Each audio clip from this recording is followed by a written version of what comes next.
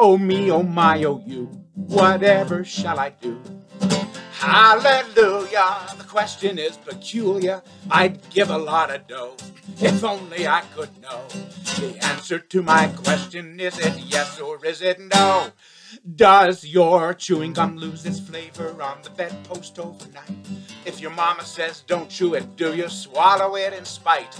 Can you catch it on your tonsils? Can you heave it left and right? Does your chewing gum lose its flavor on the bedpost overnight?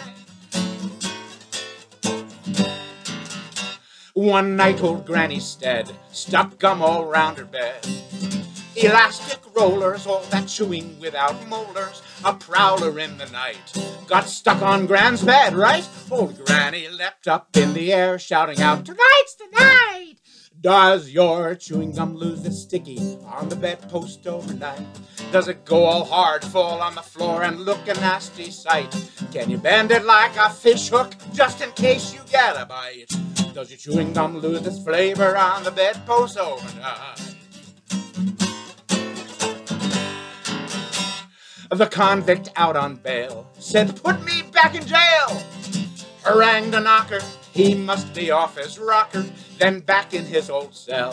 The reason he did tell, his gum was stuck above his head and his false teeth as well. Does your chewing gum have more uses than it says upon the pack? Can you stretch it out much further than the man upon the rack?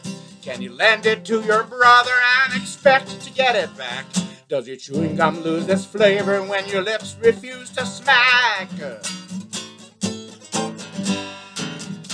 When on our honeymoon in our hotel room, it was heaven, we slept till 11:30. Found a waiter next to me, he was embarrassed as could be. Said, "I've been stuck to your bedpost, it's your early morning tea." Does your chewing gum lose its flavor on the bedpost overnight? If your mother says don't chew it, do you swallow it in spite? Can you catch it on your tonsils? Can you heave it left and right? Does your chewing gum lose its flavor on the bedpost overnight? On the bedpost